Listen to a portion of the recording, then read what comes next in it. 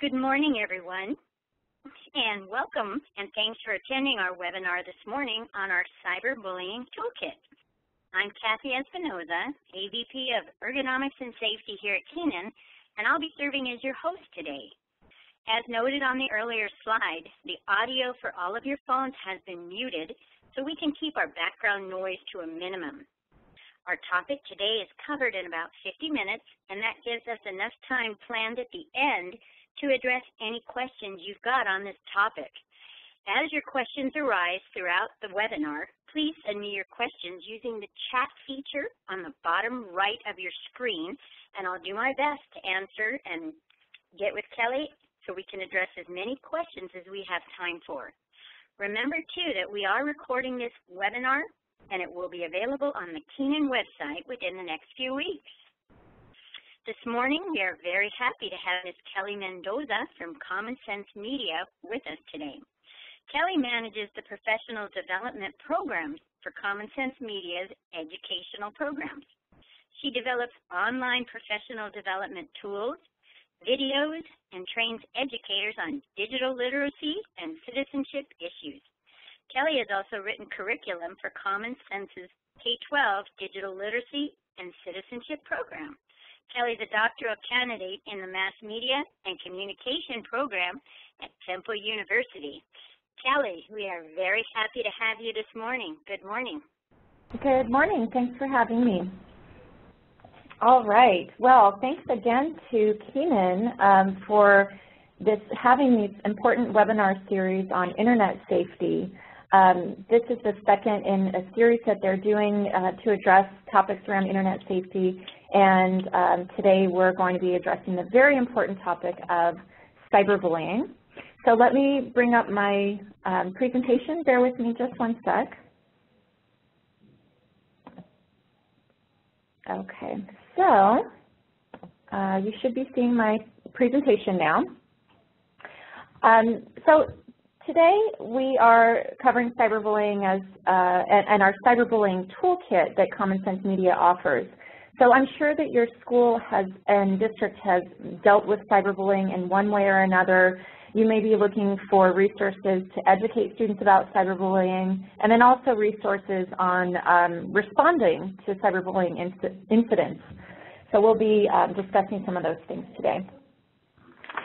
So what we're covering is I'm going to give you a more in-depth overview of bullying and cyberbullying, speaking to some of the research, what the research says, and talking about some of the differences between elementary, middle, and high school. We'll talk about some prevention and response to bullying, cyberbullying, and then also I want to introduce to you Common Sense Media's Cyberbullying Toolkit, which is a resource that we offer for free to schools and educators and districts to really get you started on your cyberbullying education efforts. And we'll look at some sample lessons just so you can see, you know, what do students learn in this, from the toolkit and what would teachers be teaching. So let's start by addressing bullying in a large sense, and then we'll sort of narrow in on cyberbullying. Bullying overall is a form of repeated aggression that's directed by one or more people towards another person. So again, the key words in this definition I think is repeated aggression and directed by one or more people towards, it's usually one person, one target. Today we're going to be talking about kids bullying kids. So I want to note that when there's bullying or harassment that involves adults and kids, it's a different issue with different ramifications, and we're not going to talk about that. We're focusing on minors today. So bullying occurs in many forms, and I'm going to cover 4 types of bullying.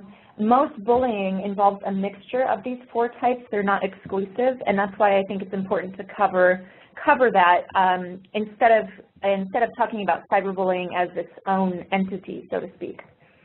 So we have the physical bullying. You know, this would mean things like using force by hitting, shoving, pushing, kicking, you know, spitting on someone, holding them down, using physical control in some sort of way. This may include stealing property, belongings, things like lunch money or other things, or ruining property. And it can happen in school playgrounds, on the way home from school, you know, in bathrooms, locker rooms, etc., on buses. So when you think of physical bullying, you're likely to think about boys, and although it's true that more boys engage in physical bullying than girls, girls can also show aggression physically, and we see this, I don't know if you've ever seen the girl fight videos. It seems to be this thing in middle school and high school of kids recording fights, and it could be boys, but girls too, and then putting them on YouTube. Very unfortunate. So that's sort of one aspect of bullying. Then there's verbal. So verbal bullying is using words to hurt others. It refers to words that can be spoken verbally, but when hurtful and aggressive things are said online or through cell phones, it's cyberbullying, and I'll explain the distinction in a minute. So verbal bullying, although it sort of, you know, can be seen in cyberbullying, it can also be face-to-face and include things like threats, insults, name-calling, teasing, and other forms of ridicule. Then there's relational bullying, and you may have heard this term before, especially in middle and high school. This has to do with relationships and intentionally attempting to threaten, damage, or manipulate someone's relationships with their friends or their family. Overall, it's an attempt to hurt someone's social standing and their feelings of being accepted or social acceptance. So an example of this would be, you know, purposefully leaving someone out, ignoring someone purposefully, giving them the silent treatment, spreading rumors, whispering, gossiping, telling others not to hang out or not to play with that person. You've probably heard the term mean girls. And it's true that relational aggression is more likely to happen among girls than boys, but boys do participate in relational bullying, and it happens across all age groups. So if you're particularly interested in this aspect of bullying, I recommend visiting the Ophelia Project. It's the opheliaproject.org, www.opheliaproject.org, for more information on that. And then we get to cyberbullying. So cyberbullying is, in accordance to the National Crime Prevention Council, the use of digital media tools, such as the internet and cell phones, to deliberately and repeatedly hurt, harass, and embarrass someone else. So again, I want to emphasize that cyberbullying is deliberate and it's intentional. It's not the kid who is joking around and hurt someone's feelings by accident. It's not the one-off incident that is not repeated over time. And again, it's specific to kids and minors. So cyberbullying is an issue. It's been in the news quite a bit over the past few years, and of course, you know, extremely unfortunate with incidents where it played a part in a child's suicide. And we know that this is an issue that schools are grappling with, parents are grappling with, and that everybody cares a lot about and wants to prevent. Let me go forward here. So some places where cyberbullying occurs, so you can kind of think about beyond, you know, Facebook, for instance, or beyond social networking. So we do have social networking sites where this might happen. Chat rooms, when kids are in chat rooms, it's kind of a easy place for kids to sort of lose inhibition and bullying to occur. It's same with instant messaging. When kids are using IM to talk to each other, that's a place where it might occur.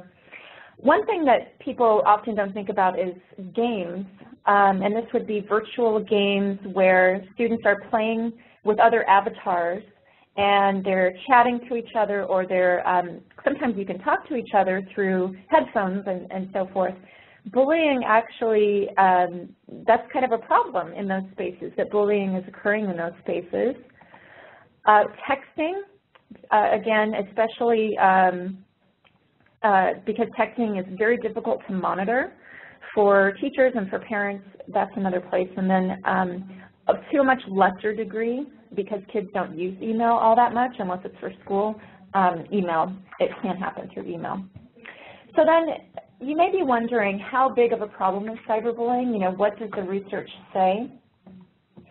So this is what we know, and this is according to the Pew Internet and American Life research project. They do a lot of research combining, not collaborating, what am I trying to say? Pulling together research done on teens and kids and media. So they've actually pulled together several studies to get this figure that a third of 10 to 18-year-olds say they've been cyberbullied. So, and this could be they've been cyberbullied once, you know, and then not again, you know, one time, or it could be an ongoing thing. So of the teens who've been targets, they've reported a range of annoying and potentially menacing online activities, including receiving threatening messages, having private emails or private text messages forwarded without their consent, having an embarrassing picture or video posted without permission online, and then having rumors spread about them online. And furthermore, a 2009 Cox Communications survey found that a large number of teens think that bullying online is worse of a problem than bullying in person. And 81% of teens agree that it's easier to get away with cyberbullying than bullying in person. So the thing about cyberbullying is it's difficult for us as teachers and administrators and parents to tell what's going on.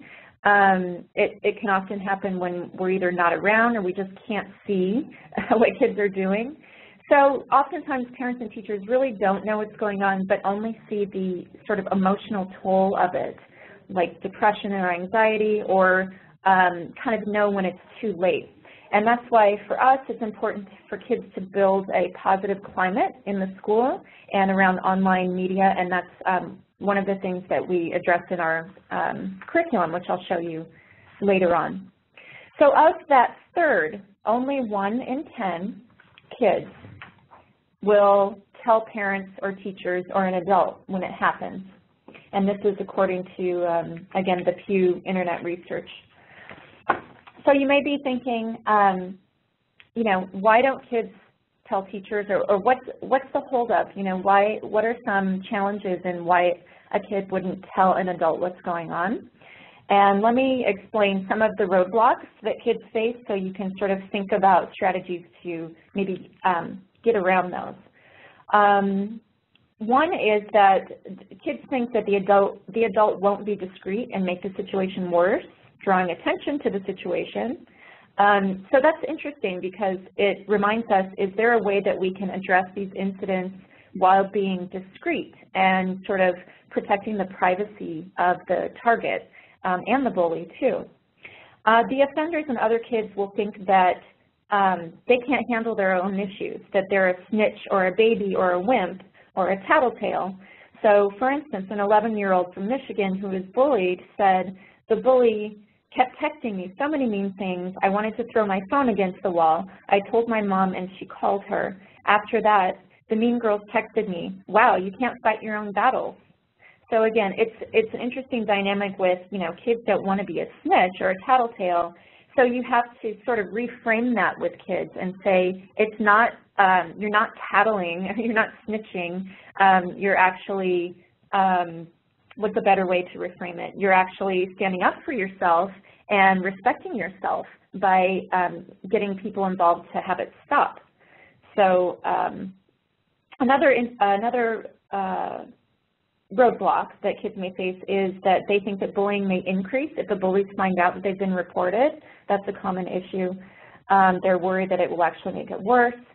And, you know, some teachers, they don't know how to handle cyberbullying situations. They might not know what advice to provide students or how to talk about these issues. And again, I'll show you some resources that you can provide your teachers to educate them on that. And then lastly, some students fear telling their parents, worrying that their parents will overreact and call the principal, or that they'll ban them from using these technologies as an attempt to protect them, and then they're not connected with their friends. So as you can see, I'm pointing this out because I think it's just knowing what's going on is one of the challenges, just knowing when cyberbullying is happening, before it's too late, before it escalates, before it becomes detrimental in a really severe way. So examples of cyberbullying, I talked about some examples, but let's look about a little bit of differences from elementary to high school. And what I'm going to do is point out some developmental differences and then some examples of how bullying occurs in those forms. So in elementary, you may think, you know, is this a problem in elementary school? And actually it is. We're seeing more and more cyberbullying happening in elementary school. As kids, younger and younger, get these powerful technologies in their hands, from cell phones, they're going online. You know, some parents are even allowing their younger kids to have social networking profiles, even though they're under 13, and, you know, parents let them do it. And things like Google Plus profiles, those are areas where they're communicating with other people, and the more you're able to communicate with other people, the more problems can occur. So in elementary, kids may say cyberbullying, they may refer to it as just being mean. So that's important, I think, to pay attention to the language that kids use. They may not always say it's cyberbullying. But if a kid says, you know, someone's being mean to me online, or someone is saying mean things, or, you know, you might want to look into those kinds of comments, even though it could be as severe as cyberbullying, or maybe, you know, it's something lesser that can be resolved with conflict resolution. So in elementary school, you know, bullying can carry over from the playground to online. Sometimes kids that are in school, they go on into virtual worlds online, like Club Penguin, and they're playing games together. Even in a site like Club Penguin, which is a virtual world for younger kids, they have penguins. Their penguins can have, you know, houses and talk to each other online, but the talk on that site is pre-scripted chat, which means that you can only select and say very limited things so that it doesn't become inappropriate. But even in a site where, you know, there's very limited chat, Club Penguin, penguins have been found to, you know, be bullying each other. So, you know, this can happen by saying very limited things, but still by excluding another penguin, or, you know, saying something not nice. That's where it usually happens with younger kids. And, you know, there's a lack of understanding, I think, with elementary between their actions and their outcomes, between, you know, did you know that saying something like that online, actually someone else is on the other end, and it can really hurt their feelings. So younger kids need to really take a step back and understand the connection, that they might not make the connection that there's someone on the other end that they're talking to with feelings and so forth. And then lastly, communication norms. Young kids, they're learning these communication norms online, whereas middle and elementary, they have it more down. But so they may be testing the boundaries with communication online. Let's go into middle school then. And I'm going to get into solutions shortly, but I just want to sort of lay out the issue. Middle school is a time in which cyberbullying is really very prevalent compared to elementary and even to high school. I'm not saying that it's more or less, but it's an issue. You know, teachers, schools are concerned at this age in particular. And one is, you know, kids, again, have increased access to technology. They have expanded freedom in the sites and technologies they have access to. Parents are giving more freedom to go online to different places. And then there's also this whole developmental thing going on with, you know, kids are going through puberty. They're figuring out peer groups. There's a lot of other sort of physiological things going on. So kids in middle school might refer to cyberbullying-related behavior as, again, being mean. They might say it's drama. Someone's causing drama online. That's another sort of term to think about, drama. Or people being haters. Someone's being a hater online. So I say those things so that you can sort of pay attention to that language. So examples of cyberbullying in middle school include things like sending threatening or insulting texts, or publicly sharing messages or images that were meant to be private, whether or not the target knows that they were taken or not. Sometimes they don't know a picture was taken of them and it was put online and it's an inappropriate or compromising picture or video. Spreading rumors, lies, or embarrassing stories, posting cruel comments on social networking pages, forwarding, cutting, or copying or manipulating messages and photos in order to humiliate the target.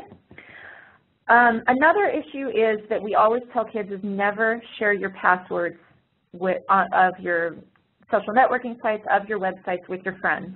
And the reason is because oftentimes a kid might share their password with their very best friend, and regardless of how best of a friend that is, that kid will log into their account and then do something to make them look bad or send messages out to make the student look bad. So we always recommend never share passwords. You only share passwords with your parents. And of course, teachers, if you have websites that you use that require passwords, the teachers have those too.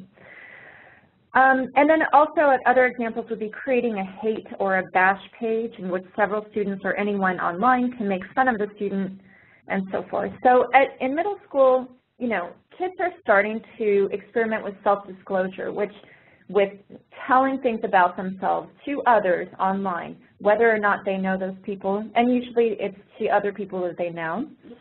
And, this can result in bullying when another kid sort of takes that information, twists it around, spreads rumors, etc. There's a big shift in social status and peer recognition in middle school. Kids are figuring out their peer groups, what their friends think and say and so forth, really important and has a big impact. And then also I mentioned physiological changes, but really, things like their hormones and these changes have a big impact on their decision-making behavior and their interaction. So I just want to remind all of us to remember the developmental changes that play into cyberbullying. And then let's look at high school. So in high school, cyberbullying becomes more about, again, similar to middle school, but more about cliques, social standing. Targets can be bullied more because of their race, religion, or sexuality. That comes more into play. So developmentally, again, there's school hierarchy and peer groups. Teens are worried about where they stand in their group of friends and within the school's social hierarchy, and how they conform within certain groups and so forth. Many teens spend a lot of time thinking about how they look and feel and what their peers think of them. They feel judged by their peers. Even though they say they may not care, they do. I mentioned race, religion, and sexuality more likely to happen to be a part of cyberbullying in high school. And then, there's risk-taking behavior and a lack of consequence-based thinking. Teens engage in risk-taking behaviors. They might send things or do things or post things online they normally wouldn't. They act in the heat of the moment, and I think one of the challenges with teens and with tweens is the last one, getting them to think about consequence-based thinking. If I do X, Y, Z, what are the possibilities? What are the possible consequences based on that decision? And it's not a one-answer thing. It's not A equals B. There's a lot of scenarios that could play out. So our lessons, our curriculum lessons address those kinds of subtleties in, making decisions and what are the potential pitfalls of those decisions. So one thing to think about, and just take a step back, is to think about cyberbullying and how it's different than all of those other 3 forms of bullying that I mentioned, face-to-face forms of bullying. What makes it different? And just, you might want to think about this yourself, and I'll throw out a few options of why it is different versus face-to-face bullying. One is because it's anonymous. I mean, kids, they often don't know who is doing the bullying, and this is traumatizing because they don't know who's saying what. There's no accountability, and it's easier for kids to gang up and bully someone knowing they're anonymous. But the thing is, when you really get down to it, in a lot of instances, you're never fully anonymous online. You have your IP address. There's ways that if it came down to it and people were to dig deep, they could find out who is posting what. So something for kids to keep in mind. There's, with anonymity, there's also disinhibition. I mean, researchers found that when people are online or when they can be anonymous online, the disinhibition effect kicks in, where people normally act, they act in ways they normally wouldn't face-to-face or if their identity were linked to them. And then also it's public, very public. So the public nature of cyberbullying manifests intensity and hurt. Whereas with in-person bullying, you know, a few students may see the incident. With cyberbullying, the whole school can see it. So I'm pointing these things out because to get at how a target might feel and how it's very different than other forms of bullying. 24/7, it can happen, you know, anytime, anywhere. It's 24 hours a day, 7 days a week. It's permanent, which means that messages are hard to take down. Sometimes it can take a long time for website providers to erase or if they can at all.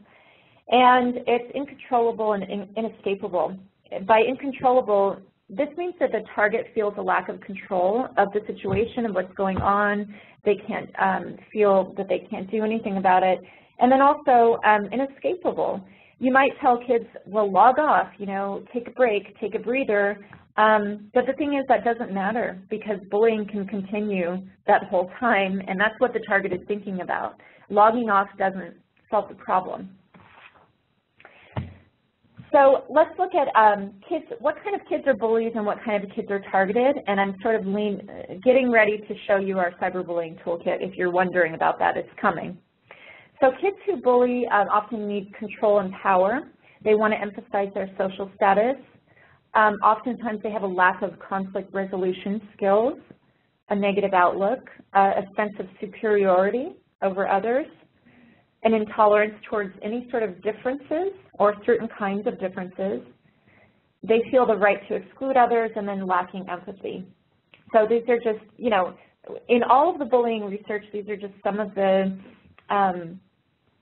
patterns that come out of who are bullies and what kind of kid bullies. And then I want to add to this, you know, sometimes the bandwagon effect can happen with bullying where a kid who may normally not do it may feel pressured or pushed to participate in the bullying. And that's where we really teach kids to be upstanders and not get involved in that sort of group bandwagon effect. So kids that are targeted, typically, you know, it's any kid who's different in some way. It could be as minor as how they dress, what social group they're in, to more major issues around race and sexual orientation. So other kids call out these differences. They try to ostracize the target. So examples would be kids who are targeted are often, they're maybe smaller, they may be weaker, they may be socially awkward or socially isolated. Or they may be gifted or exceptional in a particular area, and they also might lack confidence themselves. So how a kid responds initially to bullying will influence whether or not they move from a target to a victim. So sometimes, you know, bullying can be stopped right away or dissipated. And sometimes it can't, and you know, it has to also do with the target and how they respond in situations. So we have effects. This is a quote of a teen that was cyberbullying. It makes me hurt both physically and mentally. It scares me and takes away all my confidence. It makes me feel sick and worthless.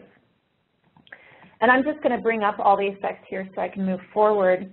I think, you know, I'm throwing these out there so you know, you can think about it really causes not only physiological problems with the fight or flight response, we have academic problems, and then this can lead to, in very severe cases, suicidal thoughts and feelings, and then even things like, you know, anger, bitterness, and a desire for revenge. So, I'm trying to move forward here. So you may be wondering, well, what do I look for then? How can I tell what's going on? I think, you know, here are some signs to look for, excuse me. And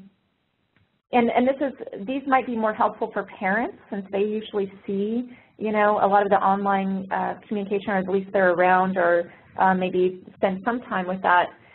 But as teachers or administrators, you may want to watch in a change of behavior.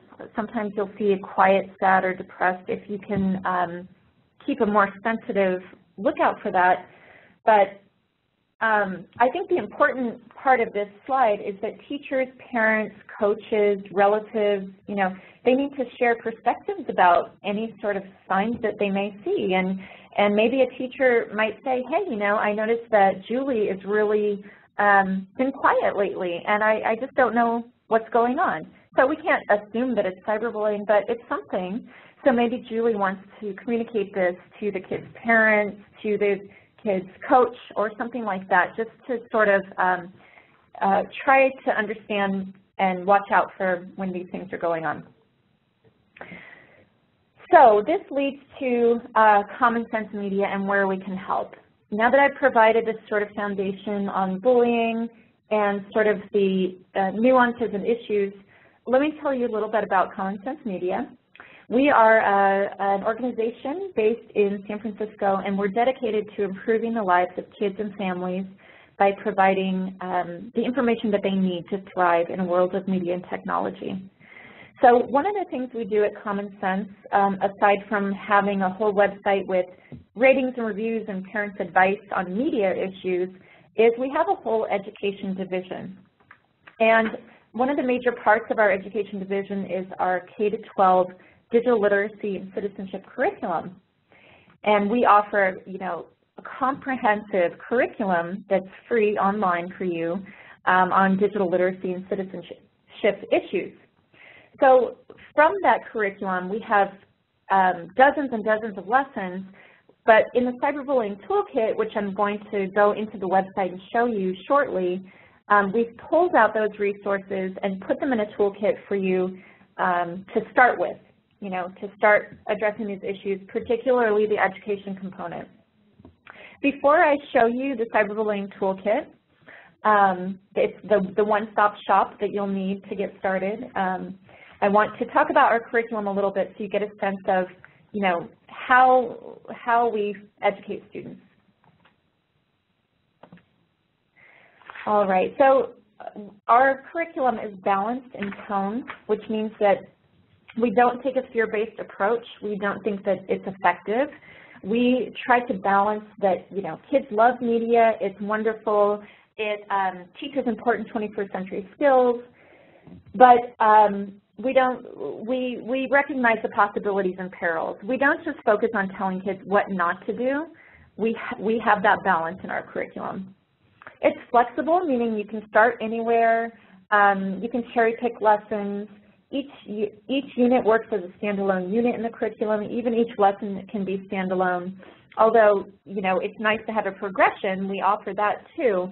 But if you just want to start with cyberbullying, such as the Cyberbullying Toolkit, you can. And then best of all, in a time where budgets are cut and resources are cut, it's free. And the reason why it's free is because we're funded by philanthropic funders. For this project, it was MacArthur, Hewlett, and Sherwood Foundations. So all a teacher has to do is register as an educator to be able to download the lessons and the videos. I also want to mention that it's research-based, which means that we worked with the Good Play Project at the Harvard Graduate School of Education to create the curriculum based on their digital ethics research. And then particularly in, we have a student-centered curriculum with role play, critical thinking. We have great videos for kids. We feature real kids talking about real issues. And you may think, okay, to teach about cyberbullying, you need to have computers for students. I mean, they need to have technological access, and you can actually teach about cyberbullying with no computers at all. Our curriculum is low-tech with options for teachers to include online tools, media creation, etc., but you can go into a classroom with the lesson, with the handouts, and no technology and teach about these things. And that's what makes it really great. Okay, I'm going to skip that. We're standards aligned, Common Core. We just came out with some videos on Common Core. If you're interested, it's on our professional development page. And best of all, you can tell your teachers that this is really easy to use. They can literally pick up a lesson, not know much about the topic, and be able to teach this. We provide everything that they need, step-by-step instructions for them to teach it, and they can just go online. They can look at our lessons online or download them. So, teachers at different schools, they're addressing cyberbullying in different subjects. It may be the English teacher, it may be the librarian, it may be the technology teacher, it may be the social studies teacher, or the guidance counselor, or character education. So we make this as easy as possible for teachers. So at this point, I want to look at the Cyberbullying Toolkit and introduce this to you and hope that you share this with people in your district and with teachers. So let me switch my screen. Hold on one moment. Hold on. Bear with me. Okay.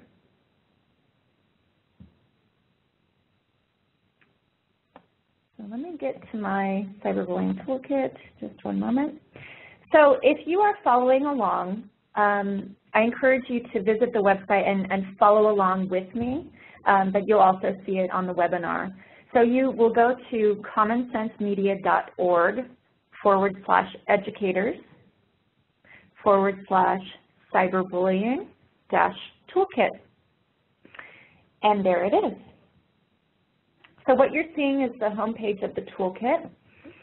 And on the right here, we have a really excellent video that I encourage you to share, again, with your school, with your district, and also, go ahead and share it on Facebook and tweet it and so forth. I'm not able to show it here. I encourage you to watch it, but it's a really inspiring video to get people motivated and interested and then direct them to our toolkit. So that would be a great link to share with people, the Stand Up, Stand By video. So what the Cyberbullying Toolkit is broken down into elementary, middle, and high school, and it really jumpstarts your efforts in cyberbullying and cyberbullying education. What I'm first going to show you is just the education component, and then we'll look at each one. Let's start with elementary.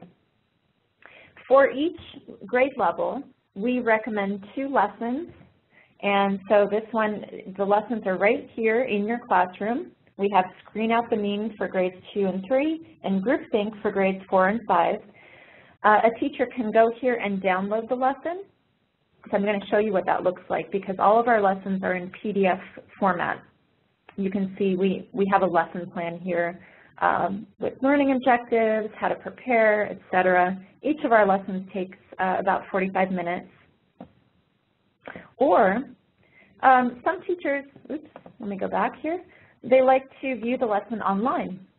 So you can do that as well, and hopefully we'll get there.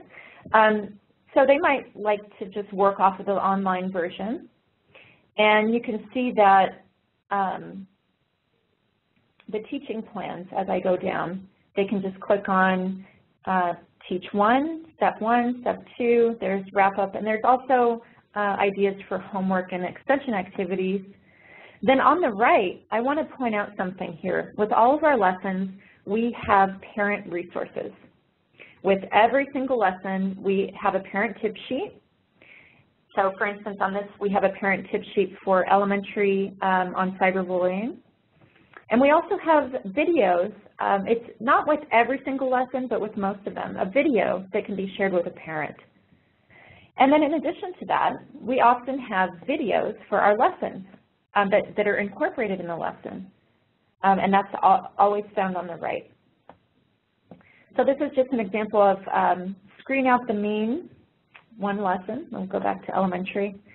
And then at the bottom, so we have in your classroom here, And then if you look at towards the bottom, we have in your community.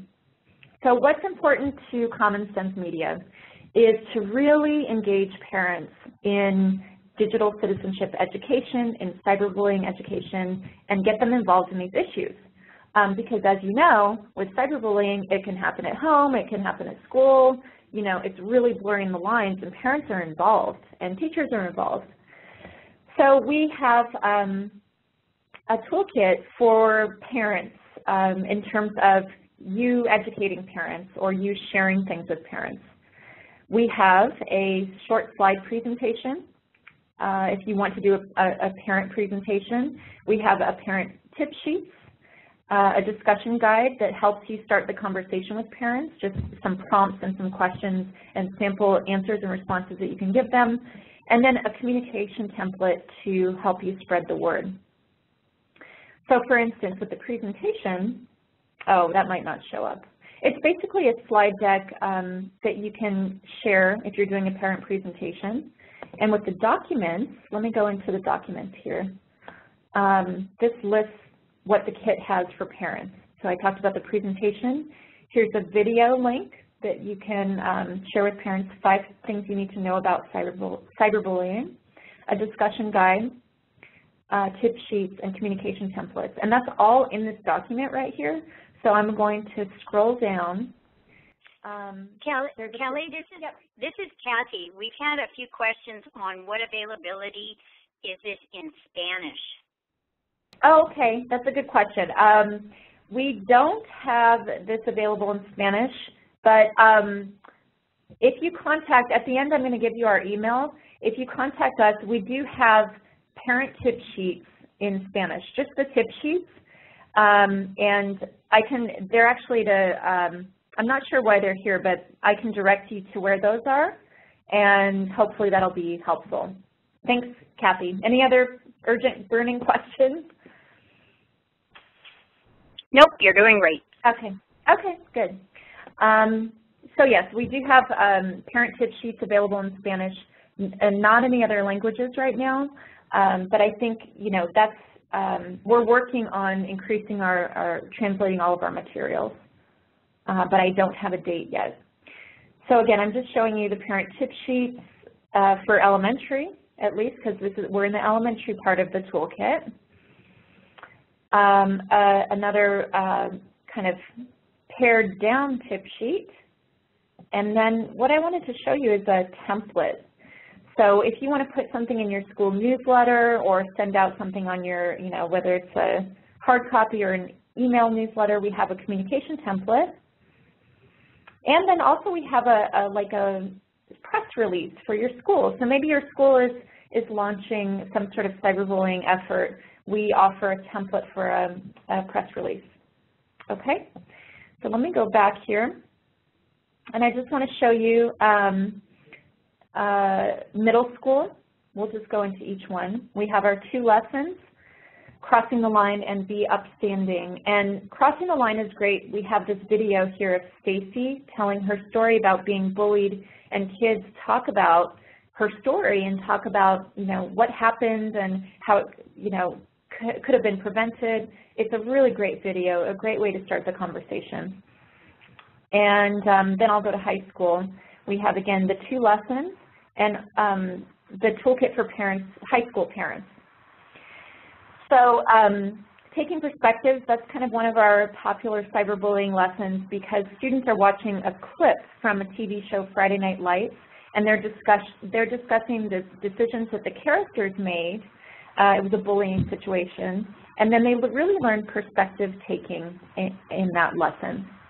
So, you know, the thing is, teachers you can direct them to this toolkit, and they can really start at whatever grade level that they're teaching, and they can just start by picking up, and they really don't need much at all in terms of training and so forth. We try to make it as easy and straightforward as possible. So before we get to questions, I also want to point out at the bottom we have resource links for administrators, for kids and teens, and then also for parents. So I'm guessing that most of you are administrators, and so we have some links here some of these areas are research, like here's Pew Internet and American Life. I mentioned that earlier. But some of the links will provide you information like the National Conference on State Legislatures will provide you information on cyberbullying law, if you're wondering about that. And I have a couple additional. The Cyberbullying Resource Center also has information on policy and law. Because we at Common Sense, we don't do as much with policy recommendations. However, I do want to show you our brand new response flow chart, and then we'll to wrap up after that. So let me bring this up a little bit bigger and zoom in a little bit. So what this flow chart is just a way to guide administrators for responding to cyberbullying situations. We partnered with No Bully, which is a organization that does conflict resolution and conflict mediation for students and for the school community around cyberbullying. They're great. And then we also worked with Fagan, Friedman, and Full Frost, and this is all listed up here. They're F3 is what they're called, and they work with doing e-matters with schools and districts. And so we have a lawyer there that we worked with in creating this flow chart.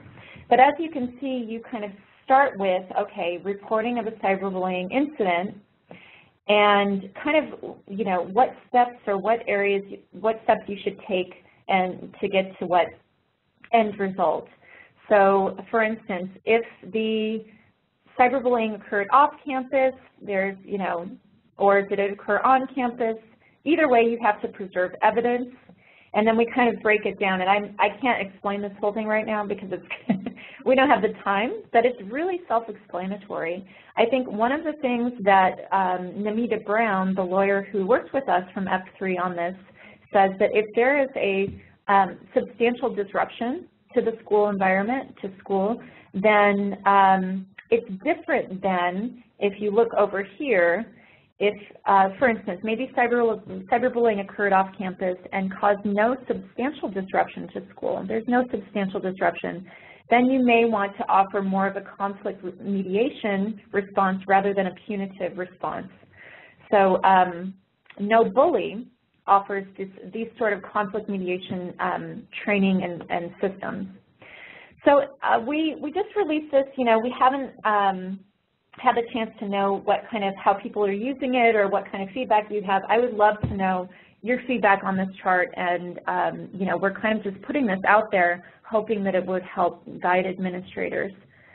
So at that point, I'm going to go back just a moment here. Go back to the home page here. And in a nutshell, that's a toolkit. We have our video, we have our lesson plans for elementary, middle, and high school, and we have our parent outreach toolkit. And then we have our cyberbullying response flowchart and resource links. There's just a couple more slides I want to show you on my presentation, and then we will get to questions. So just one moment while I switch screens here.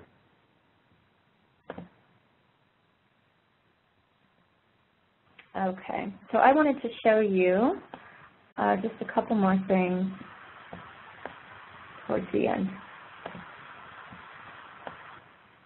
And show this to you. So I wanted to offer you a couple additional resources. I mentioned No Bully.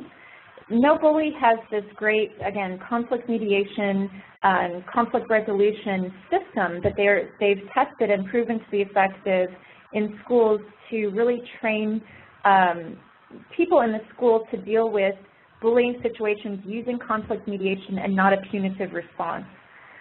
So I encourage you to check them out. The Cyberbullying Research Center has great information on research and particularly on policy. There's some great information in there. I Keep Safe, Generation Safe is another one that we like. They have cyberbullying resources. And then the Center for Safe and Responsible Internet Use. So these are just some additional resources. And next steps that I would encourage you to visit the toolkit. If you and share with your colleagues. And I thought I had one more. Hold on. And use the flow chart. I'm interested in your response to the flow chart. We just released it maybe a couple weeks ago, so I'd be interested to hear your response or how you're using that. And then if you have questions, and the person who had questions about Spanish materials, please email us, and I can direct you to the link of where those Spanish materials for parents are. So with that, I thank you for attending. We have some time for questions.